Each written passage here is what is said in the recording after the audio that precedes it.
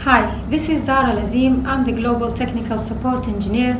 I'm going to talk today about EPLAN Solution Center. To access our support portal, you need to create an account. To create an account, you will need the customer number and also the service contract number, which is the 5-digit number. If you can't find these numbers, please give us a call so we can send you this information. To access our support portal, you need to register yourself in our website eplan.co.uk. So if you go to support and then you go to EPLAN Solution Center and then you scroll down, then you will see the registration information. Now, we can also do it for you guys when you during the training course. Normally we take the email address and then we do the registration for the customer. So after you complete the registration, you will receive an email from our side for the username and password. The username is always going to be your email address, and we will provide you with a temporary password. So as soon as you log in, the system will ask you to reset the password. Now, to create a ticket, you have two options. You can either do it inside EPLAN or you can do it online when you go to our website. If you're going to raise the ticket inside EPLAN via help and then create EPLAN support request, you don't need to fill any further information because the system will complete all the information, for example, the dongle number, the product and the version.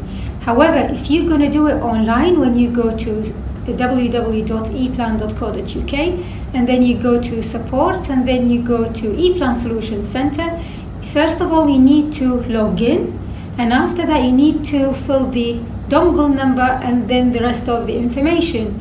The dongle number, you can find it inside EPLAN if you go to help and about. Then in the middle you can see the serial number. It's either WUP0U or EPL0UB or A. Now please, it's very important to fill it as a 0, not O. When you submit the ticket, please provide us with, for example, pictures and videos so we will have a better understanding of the issue and we will for sure give you the correct and a better answer.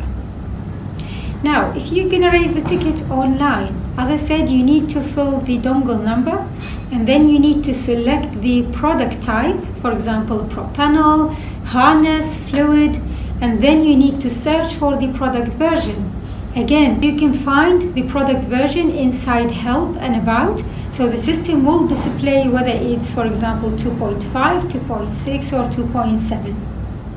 Then you will need to fill the information, the subject and description. So as soon as you submit, the system will give you all the available FAQs that depend on what you have put inside the subject. You can find the solution yourself if you search inside the knowledge article.